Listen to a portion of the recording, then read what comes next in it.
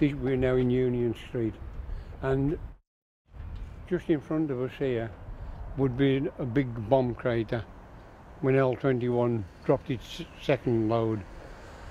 The walkway was the Lockside Canal site, and the space would be where the victims were killed in their homes. Where that blue car had just come around the corner conveniently, the white porches, that would be the site of where the Morris and Greensill family were killed. Tragically, this was the scene of the worst single loss of life. 5 members of Thomas's family were killed, including an 8-year-old girl called Nellie and her 11-year-old brother Martin. The officially sanctioned photographs made headline news, although the exact location was kept secret by the censors.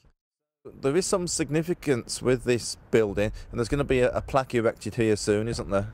Later this month, on the 31st of January, it'll be 100 years to the day where Tipton Civic Society are unveiling a plaque on the site of the old globe. Numerous other events have been held across Tipton, Wednesbury and Walsall to commemorate the centenary of the bombings.